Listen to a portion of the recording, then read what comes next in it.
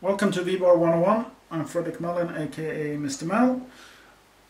Today I'm gonna go over how you recalibrate your endpoints on a speed controller, in this case the Scorpion speed controller, when you do not have a separate receiver.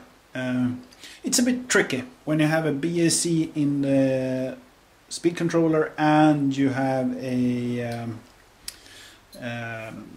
no separate receiver. So I'm gonna show you how I've done it.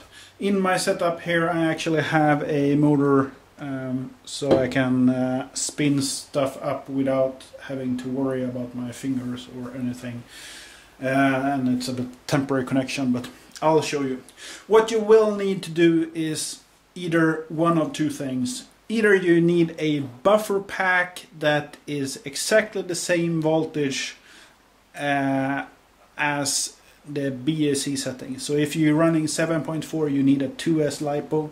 If you're running 6.2 you need a 5-cell NICAD or hybrid pack. If you're running 5.2 then you need a 4-cell of the same type. But in this case I will use a 2-cell pack, a LiPo, as a buffer pack. And if you do not have a if you use a pack that is not the same voltage as the BC, you have to pull the red cable from this and actually disable the BAC. I'm gonna show you why, because what we need to do here is to keep the VBar running while we reset the speed control. That's the whole point of this exercise. So first of all you need to go into governor 1 page and disable the governor temporarily. I'm going to show you here how I do it. So I have here the VBar program running. I have plugged in my buffer pack so it's running even though I haven't plugged in the speed controller. I want to go into setup, okay, governor 1, and just disable it and then finish. I also want to check one thing, and that's going into setup. I want to go in under transmitter. I'm gonna stop that annoying beeping, and I want to check that I have a 0 to 100 throttle curve. So in this case I didn't have it, I have only 87, so then I have to adjust my endpoints, and in this case it's because I had a preset curve that was not it looks like this. Let's see if I can get some focus here. And that's why it's not reaching to plus 100. So I'm just resetting the top one to a 100, and now it's reading 101. Actually it's okay, I mean 1% isn't that much off. So what I want to do now, I have the system running, the speed controller is not connected.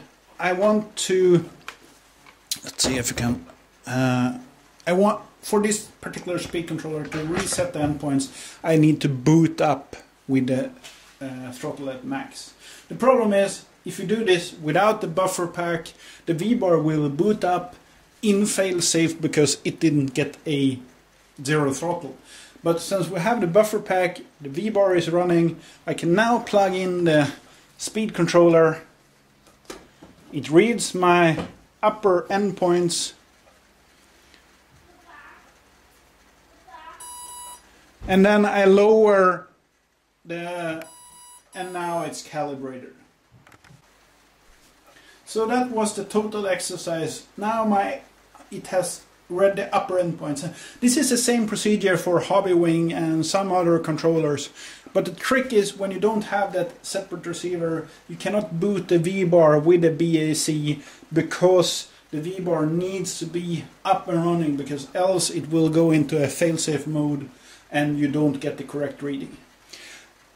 If you do not have a a buffer pack that is the same voltage as the internal BAC, then you need to pull the red cable. Remember that one. And if it's a, let's say, a hobby wing which do not have a BSC, then you can use whatever pack you want. But this is the procedure to recalibrate the endpoints on the speed controller. And finally, I'm going into the VBar program again on governor 1 page, then select electric, and I do not press reset. Do not push it, because then everything is reset. I don't need that since all the values was stored from before. So just finish and you're done.